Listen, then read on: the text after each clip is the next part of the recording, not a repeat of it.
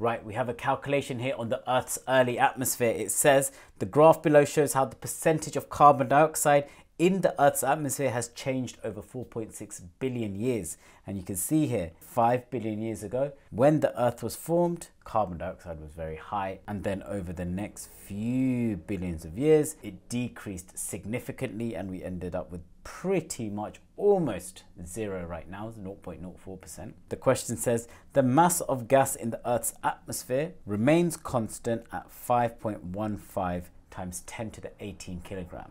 So that's how much gas we have in our atmosphere. So the key thing here is that it says the maximum mass in the Earth's early atmosphere. So early atmosphere would be around here somewhere. The maximum mass would be up here. So what we need to do is we need to read the graph off at that point. So that's about 2 boxes down from 100. I would say that's around 96%.